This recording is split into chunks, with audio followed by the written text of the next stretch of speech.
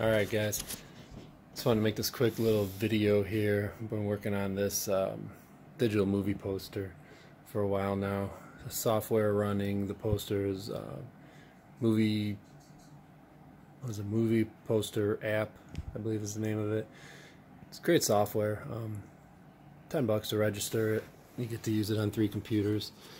Right now I just have the one. The TV that I just got is a cheapy Spectre 43-inch. It's just 1080p, but it still looks good. 43 may actually be a little bigger than I needed for the size of my room right now, but I think I'm going to stick with it. Planning to mount it here, just to the left of my seating. This is the old couch that at the end of June will be replaced with a 4-row theater seating that I got from HT Market. So anyway, the reason I wanted to make this video real quick is just kind of show. I plan to build a box frame around the TV out of wood and stain it, and I was going to put a remote power switch and USB ports into it. So you don't have to access the computer, every time you need to do something. And I could put a wireless keyboard and mouse on it.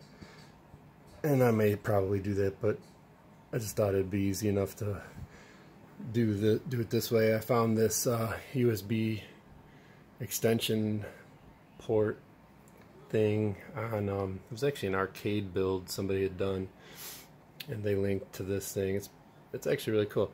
It just it's just 2 USB ports, and they connect to the USB ports on the computer. Computer I'm using for this is Intel NUC. I kind of had to mess it up a little bit here because I wired up an external power switch as well. So what's cool about it is this will mount into the side of the cabinet, push the button, and then power on the computer. So the PC, it's little, it'll live inside the cabinet, and I don't have to mess with anything to get to it. But yeah, I had to kind of makeshift a hole in the side of the case, and the top of the leads that go to the system boards sit pretty tall, so I can't get the case back on completely. But it's alright, you won't see it.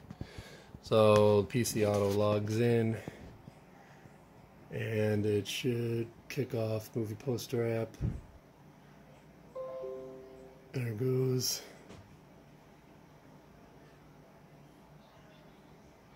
Give it a second. I changed the logo to my theater. I still got to do the photo and everything.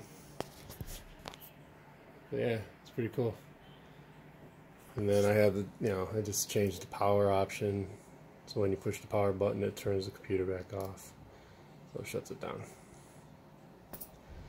So anyway, once I get the cabinet built and stuff, I will post up another video, at least some pictures. Thanks.